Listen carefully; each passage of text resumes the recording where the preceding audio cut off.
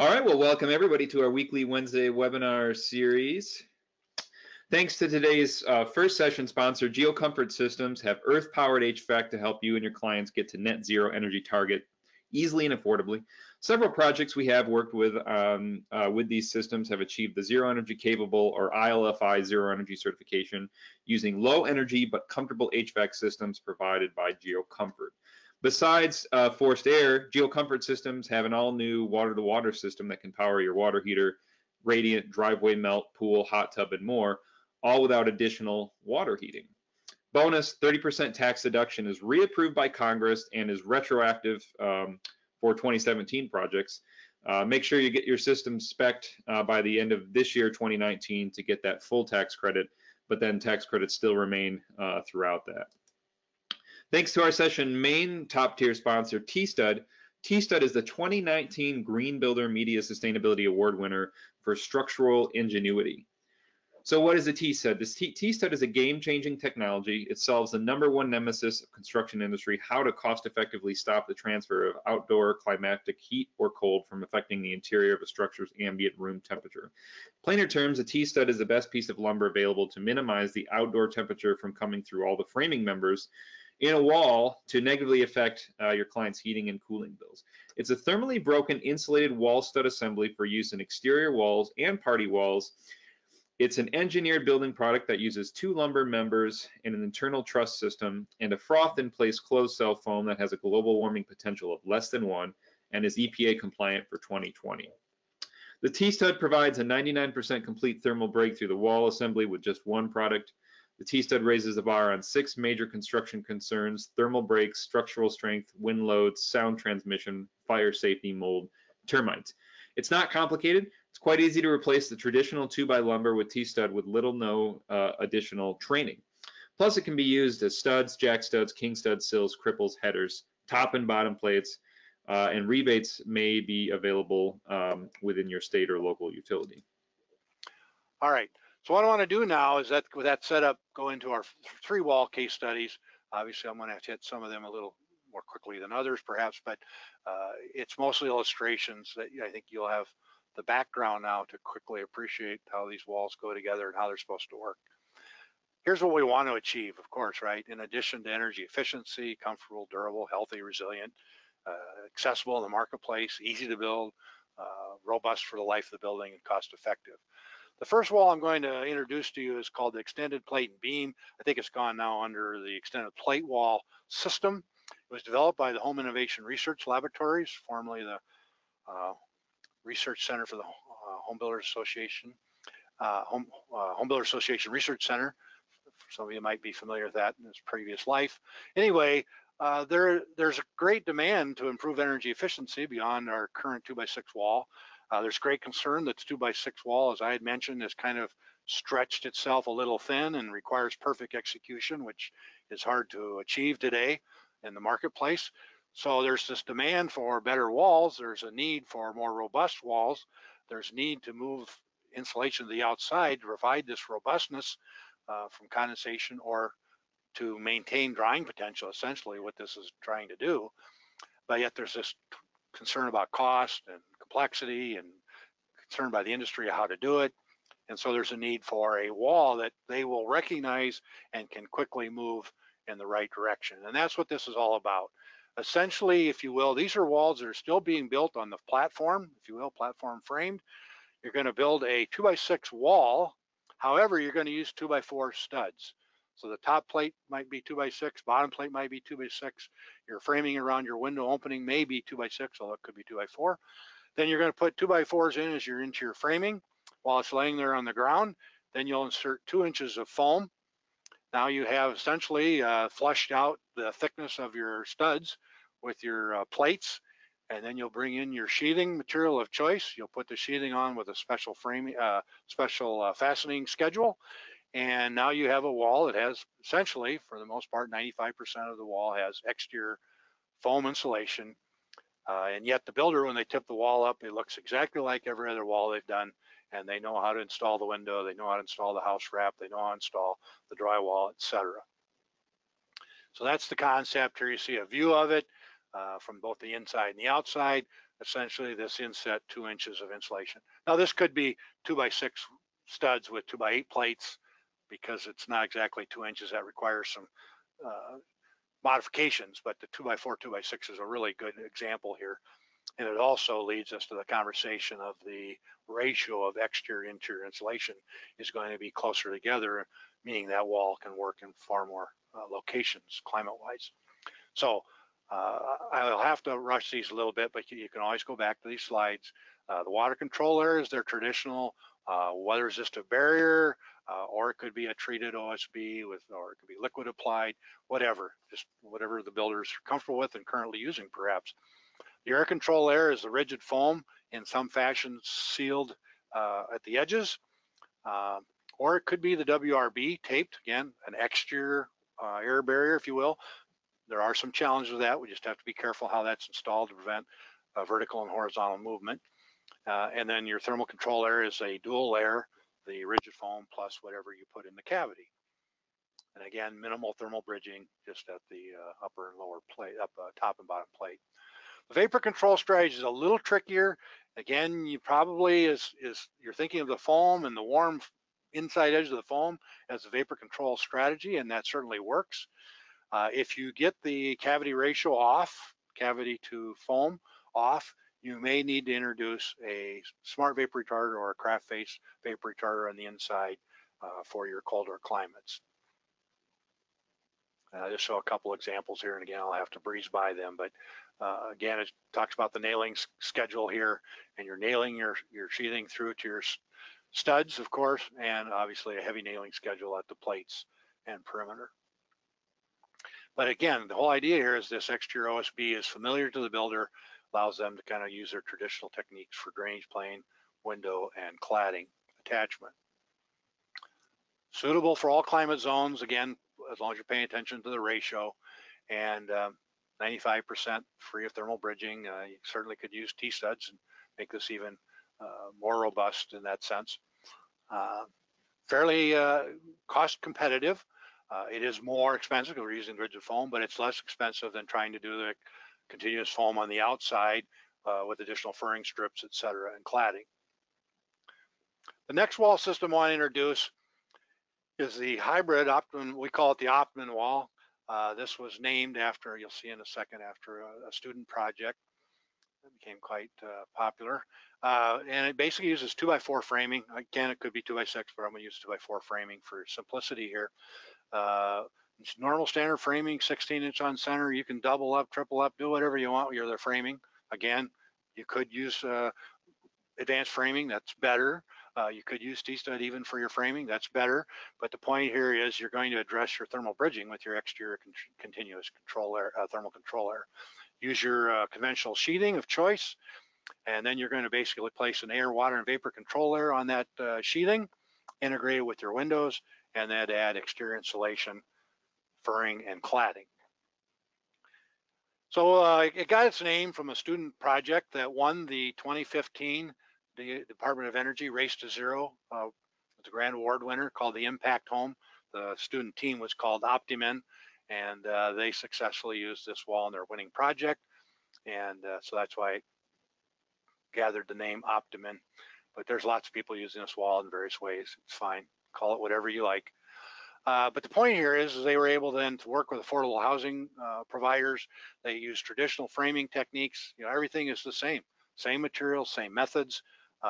Obviously, these walls would have sheathing on them because that's normally how they frame up and tip up the wall framing. But just look how simple and approachable this is. After that's up, then you basically place your air, vapor, and water control layers on the building system. In this case, the wall is actually using a impregnated OSB with a tape seam approach with drainable insulation over that to get the liquid water away. On the roof, it's actually using a peel and stick membrane with insulation. The wall ratio is 15-15, R15, R15, or 50-50. On the roof, the ratio is 20-30, 19 bat or 21 bat in the top chord of the truss, and R30 continuous insulation above. Both have furring strips on the outside for the cladding and the top furring strip for the over roofing.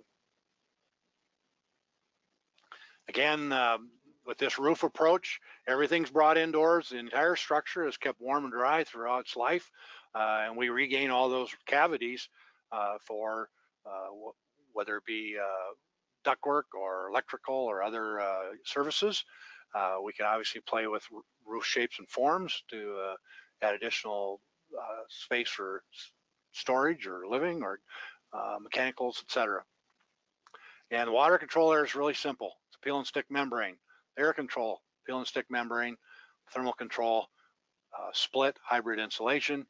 And the vapor control basically is also peel and stick membrane. This membrane is a very, very, very low perm membrane, but by how we're locating it and managing the ratio, it is perfectly safe. So again, simple and familiar framing. No interior air sealing is required at this point. You can glue the drywall. You don't have to worry about special electrical boxes and an occasional mechanical or utility intrusion into the cavity, etc. And again, high R value, superior tightness, very, very robust. And again, the inside cavity can dry to the inside, the outside can dry to the outside. It can be more expensive. There are obviously some construction details that require some care. For instance, the exterior furring strips have to find the framing. And the window trim adds a little bit of depth and detail there too. All right, I'm going to finish with our solid panel system. This is a project funded by Building America, DOE, and to develop a new enclosure technology that would be delivered by a single enclosure contractor that's going to try to achieve high performance, a high level of constructability and quality control, and at a very cost-effective or cost-competitive market rate. Again, won't go through those, but basically the same thing. Can we get better at a lower cost? Can we deliver it through an innovative building delivery system? And will this system, optimized system, deliver cost-effective, zero-energy ready homes, especially for affordable housing? So here's the wall detail. It's essentially 2 layers of OSB. This is a very dense, high resin content, robust OSB designed basically for industrial purposes or industrial uses. We're using these 2 panels cross-laminated. The exterior panel goes vertical from the sill plate to the top cord of the truss, roof truss. The inside panels lay horizontally, going from floor truss to floor truss or floor truss to roof truss. They're covered by a peel and stick membrane, 2 layers of insulation offset with a furring strip and cladding. It's just that simple. So this is the perfect wall, kind of at its highest level. All the controllers are outboard. Structure is in 100% inboard. The idea here is really is driven by, more than anything, quick erection and cost reduction of the structure. If we don't need the cavity for insulation, like we're concerned about increasing the depth of the cavity so far with so much insulation and all the risk and execution perfection that requires, how about we just eliminate the cavity, go with a different structural system that's very cheap and inexpensive, and put our money into our exterior controller. So that's the point here, is can we reduce the cost of structure to give us some money to build better, more robust, higher quality controllers?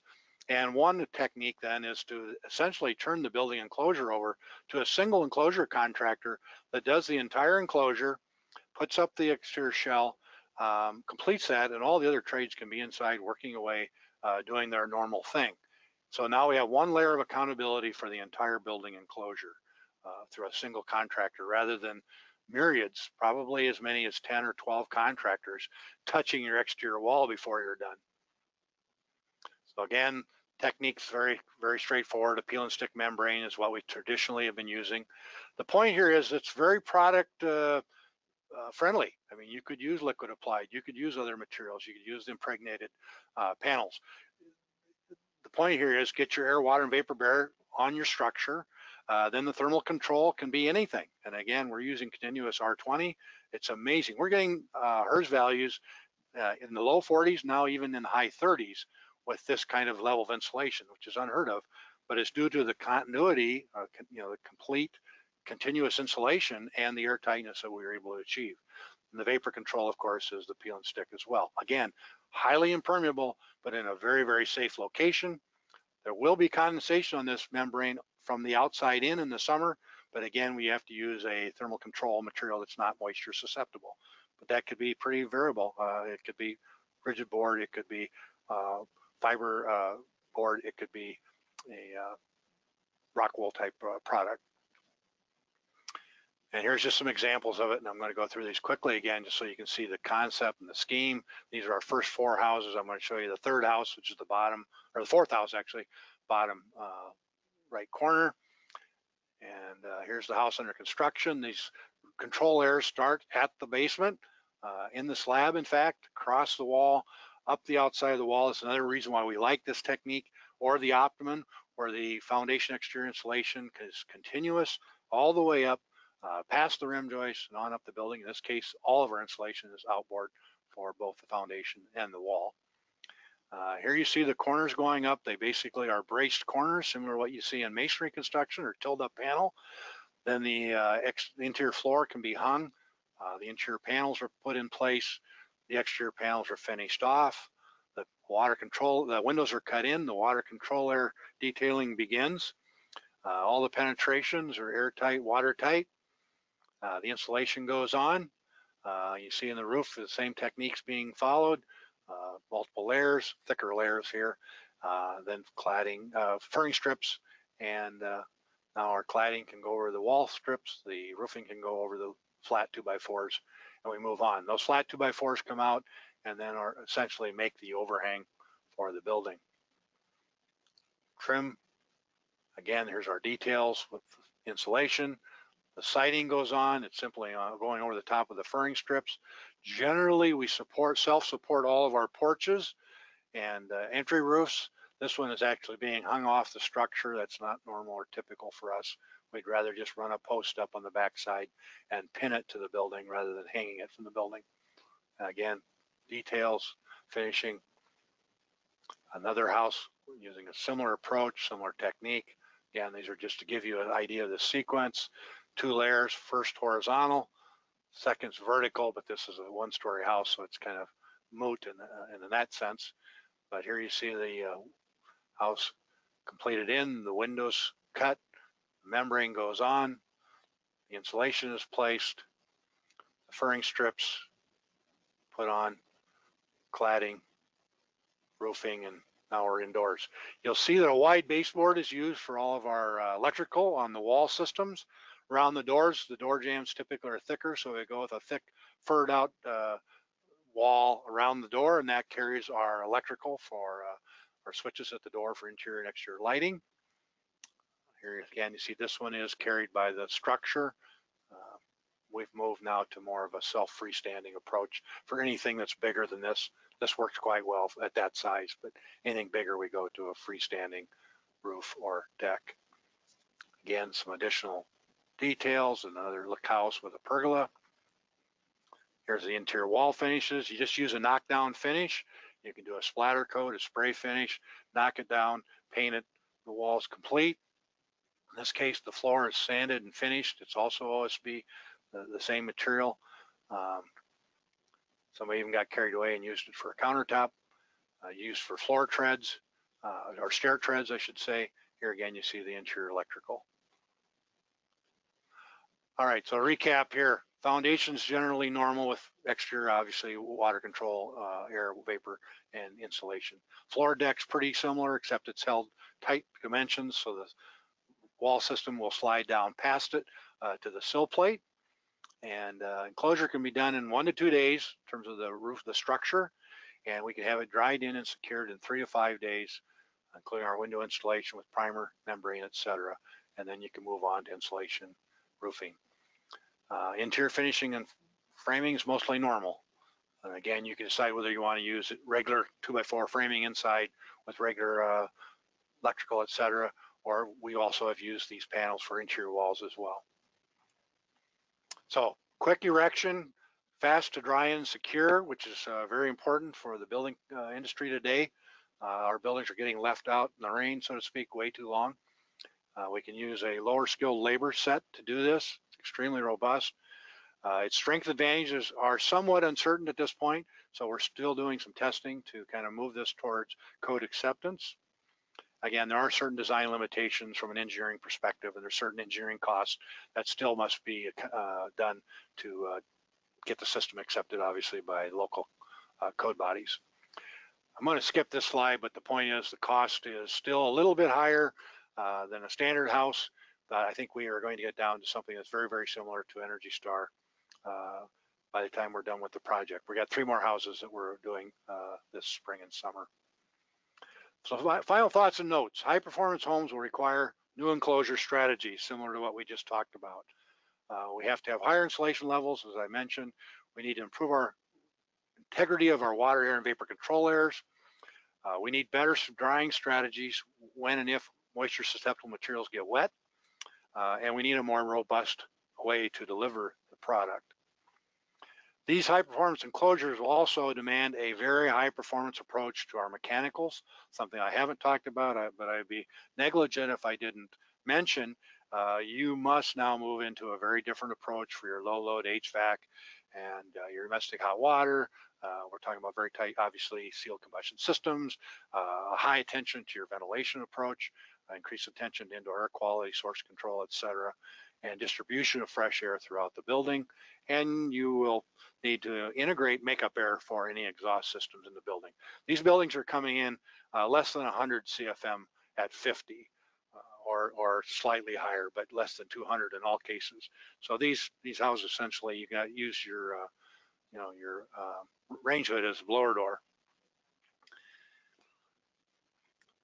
Again, don't forget to partner up with folks that can help you. You don't have to do this on your own. Take advantage of the energy raters, your performance consultants. The performance programs are out there, whether they be government programs, utility programs, the public-private programs. Such as GreenHome Institute supports and runs, LEAD, for instance, and Green Star, other programs like that. Again, this is just a reminder of the resources. I'm just going to flip through those quickly. You can go back and get them later. Take advantage of the DOE resources, especially the Building America Solutions Center, basc.energy.gov, and a new tool that's at your disposal is called the Building Science Advisor. It's been put together by the Oak Ridge National Laboratory, and this is an advisor where basically you can put in your building wall system and it'll give you advice. It'll actually show its moisture durability performance, poor, critical, iffy, and good, and it will show its energy performance relative to thermal performance, relative to code compliance. So very powerful tool. It's out and available now. The new version will be coming shortly, but you can still use it and provide input and comments to the providers. As I said, I mentioned, there is a resource list, some excellent readings. The moisture control guidance shown at the bottom here was where the pen test shows up if you want to read more about the pen test.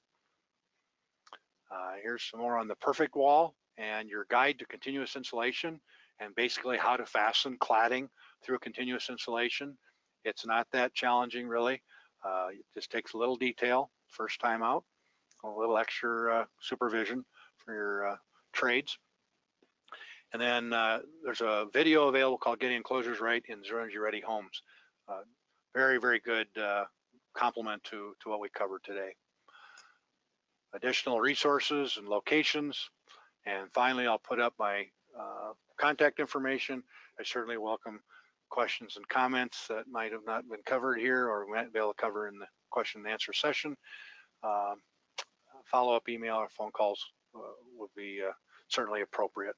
So let's turn it back to see what else we might have on the question. Hey, Pat, yeah, thanks. And do you have some time to stick around for some questions? Absolutely.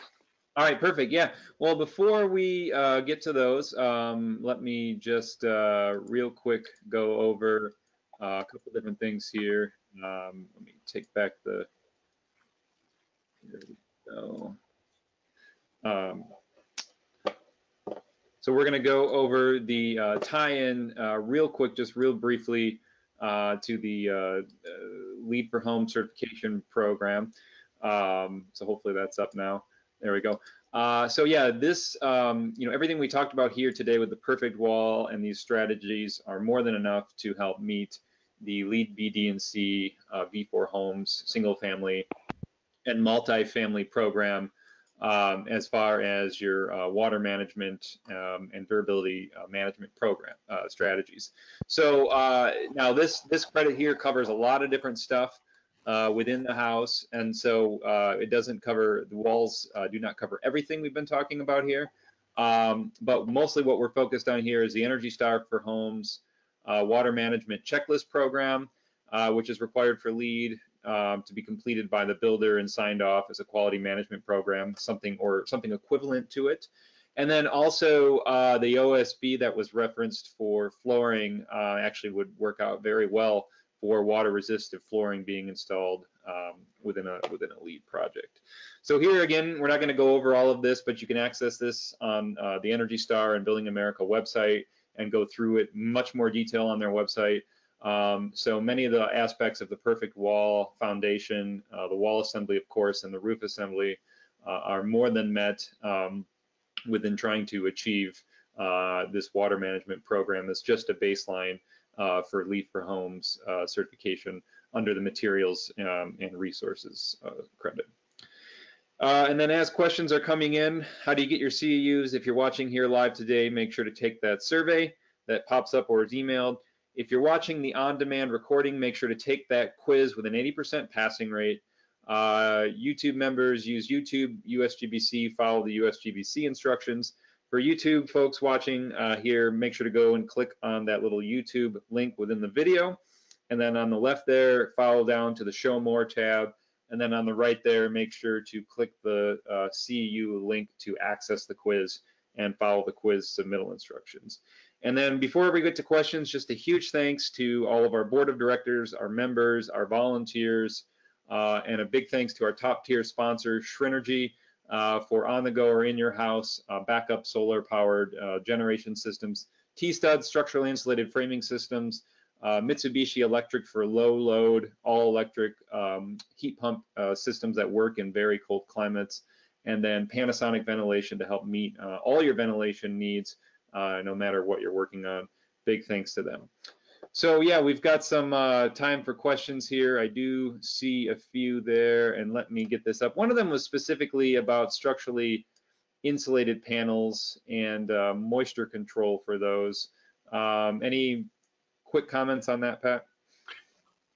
Yeah, so the structural insulated panel is a unique system, and if you kind of think it back through the perfect wall context, they certainly have been used in the marketplace successfully. So again, it's a technique that's available, but I just want to remind people that the structure in this case is both indoors and outdoors.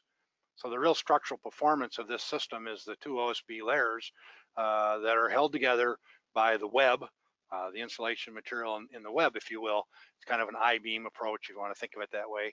And that gives it a structure. So the point here is the outside panel sees the outdoors, the inside sees the indoors, and that can cause some stresses in the system. And so just certainly be aware of that, be careful of that. Obviously there are joinery issues, and today's SIP installation procedures are very, very clear about making absolutely certain that those seams are airtight both on the inside and outside. Again, if you have a seam that's sealed on the outside, let's say with a water resistant barrier, etc., air can still move into that panel joint from the indoors and move out to a cold surface that is, you don't want that exterior panel getting wet. So those details are there to make sure the air control area is both inside, outside, and water control, if you will, outside, vapor control, both outside, inside. I think it's just less robust, and so I clearly had mentioned in the one, if I were doing that, I might go with a thin SIP and then apply the exterior control air strategies to the outside of the SIP. And now you have the SIP in its perfect location where it's always going to be nice, warm, and dry. Now I recognize there's financial implications of that. You're kind of buying two high-end systems, if you will. But again, I want people to think about the concept more than the product. Before I get to this next question, I really appreciate you mentioning low load homes. We actually did a webinar on that last week, so maybe we did it out of order, but that is available on our website for all of those who have achieved low load homes. Make sure to go check that out for the HVAC systems. But the next question in that context is, in the SPS system, is all the electrical run inside the solid panel? So you try to keep everything to the interior as much as possible, and then throughout walls as necessary. And then to follow up, where is the ductwork and what type of mechanicals do you put in a home like that? Excellent. Yes, we are running all the electrical inboard of the solid panel system. So that's that wide baseboard. Essentially, it's just we even take just slices of the OSB in some cases and put that on the top and the bottom of the baseboard, then put on a stair skirt and install your electrical, in that channel, and it'll come flush out with your stair skirt for a cover plate, and then you can put a little piece of molding on the top, and it's quite a handsome baseboard. The electrical obviously is down lower than most people are familiar with, but nonetheless it's there and without interfering with the integrity of the structure or any of the control layers. And then we do fur out the doorways, the entry doorways, sliding doors, just because of the desire to have electrical there. We'd rather keep that in a chase way and not again interfere with the panels. So yeah, that's the low load we're doing it currently with gas forced air systems, because that's what's prevalent here and what our contractors are comfortable with. We're having trouble getting small enough furnaces that will effectively work with these low loads. We're down in the less than 30,000, probably approaching closer to 25,000 BTU per hour design loads on the heating side, and we're less than 2 ton, generally 1.5 tons on the cooling side. So yes, downsizing equipment. We're using smaller ductwork. We're still using traditional ductwork in floor trusses and in our interior wall cavities, where we're using studs on the interior. If we don't, we simply put up the panel wall, we put in some spacer blocks, we run our plumbing, we run our ductwork, we put in a second panel, and it's essentially protected. If you ever needed to get to the plumbing or ductwork, you simply pop that panel and you have access to it. So it's different, but yeah, it certainly can still be handled even with solid panel interior wall. And we're looking at new equipment. We're looking at the all-electric air source heat pump as an alternative. We're looking at a new low-load, smaller diameter duct system for gas forced air approach. So yeah, it's no small challenge actually. There's probably people online that have tried these high-performing low-load homes. It takes a little while to get your HVAC contractor over the hurdle. What are the hydrothermal considerations in the Minnesota OptMN design with a semi-permeable WRB? Understanding ASHRAE 160 indicates a 1% moisture load on the WRB. Right, yeah. So we know you can move to more permeable or even permeable water and air control layers.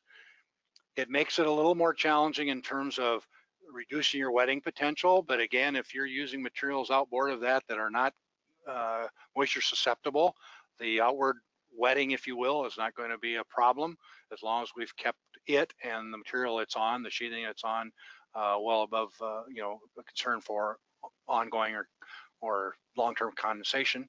I mean, there may be a flash of condensation or some extreme event, but because the drying potential there, it can turn right around and dry off.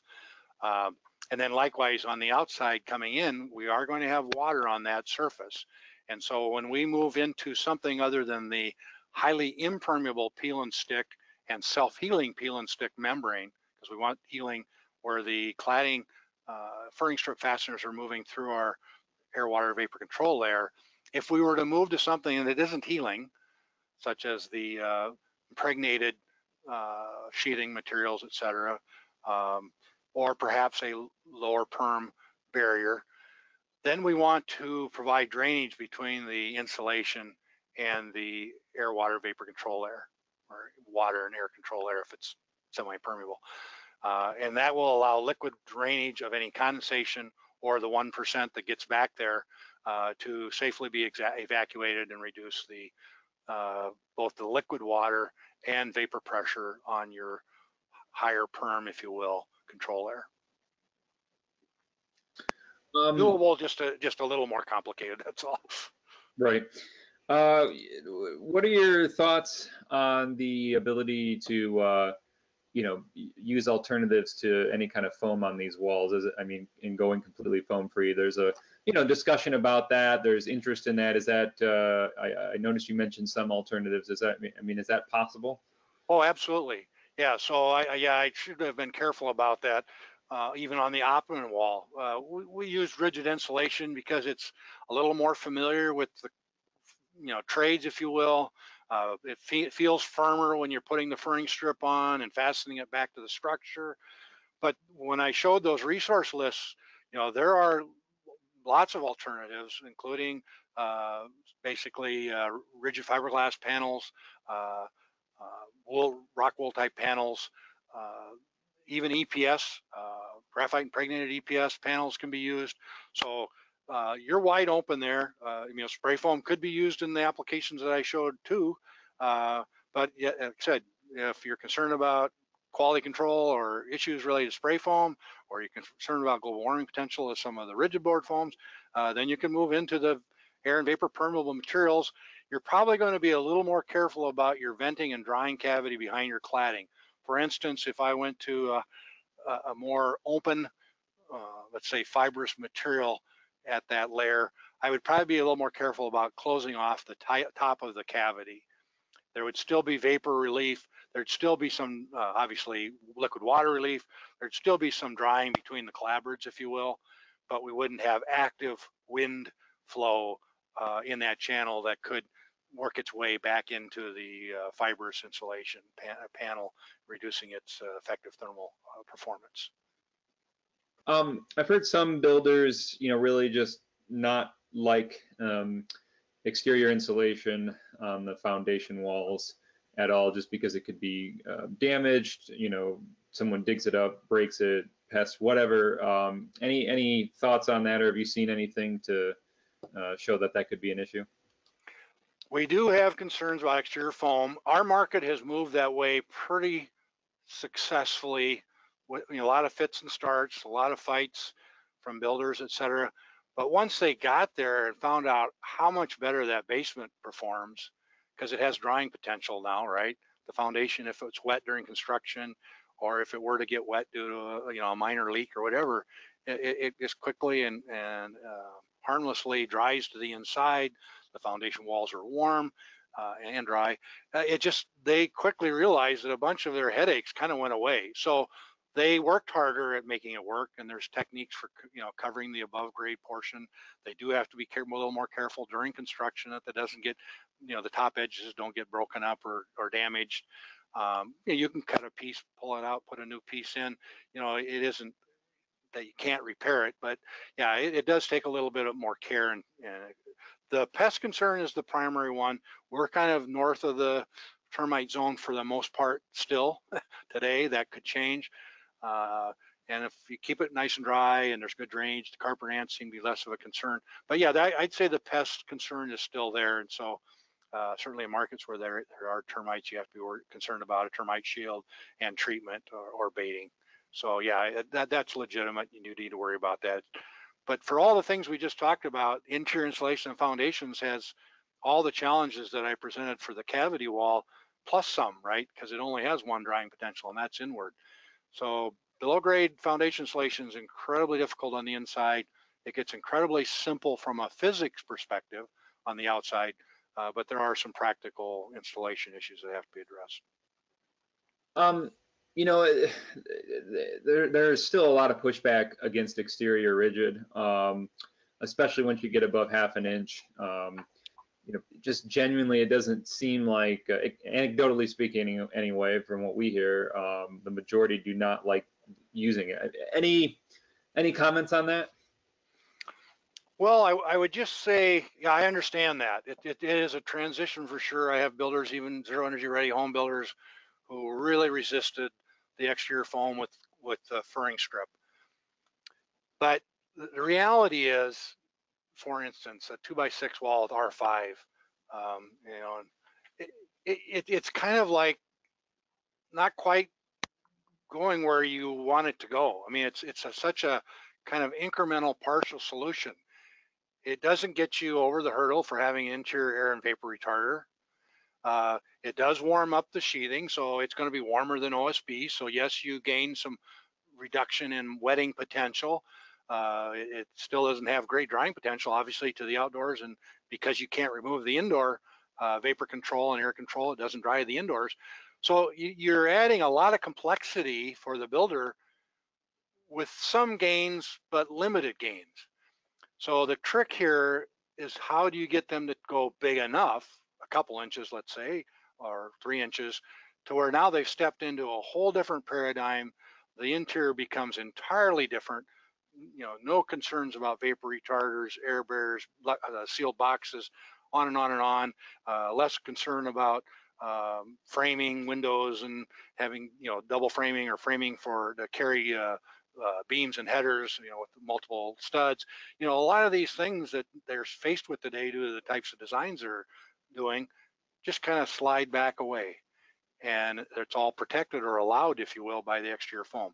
So they just have to get over that hurdle and recognize, you know what, somebody's got to be smart enough to be able to take a long screw, screw it through, and hit the framing. And once somebody knows how to do that, it's really no longer a challenge. And again, that's why I showed the references, because the resources are there showing you what the fastening schedule needs to be for the furring strip. Remember now, the whole key of this, the next piece of this is the furring strip now is a structural member. So you're fastening the furring strip structurally, and now you can use any cladding, not any weight. You got to be a little careful with the weight, and the tables will help you with that. You aren't going to hang brick off of that. You can hang fiber cement siding, for instance, but you basically now just, and the siding problem becomes simply just a cosmetic thing. I mean, just you put up your siding, anybody can do it. The storm comes, it damages the siding, you peel it off, you put it back, no big deal. You know, the insulation's still protected, the water control, air control there is still protected. But again, I understand it's a hurdle, right? And builders like to work incrementally, and that's why I included the extended wall plate wall, because that's a transitional wall that they will recognize and can embrace and still get the benefits of almost continuous exterior insulation. Great. Well, hey, Pat, I really appreciate your time, and University of Minnesota for having you out, Building America, to talk about all this. This is great conversation. I guess just real quick, where can people go to contact you or go online to find out more information? And then also, I'm really excited about the study that comes out on the SPS. And so when can we expect to see some more detail about that? Yeah, is this back on me by chance? I can kick it back over to you here, just a second here. I'm going to just quick throw up a site.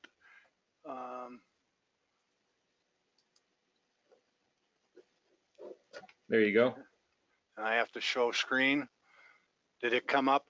Yep. So here's our site, Department of Bioproducts, Biosystem Engineering. And if we go into our research, building systems, and simply come down there, and right there at the bottom will be the Northern Star Building America Partnership. I should have probably put that link in.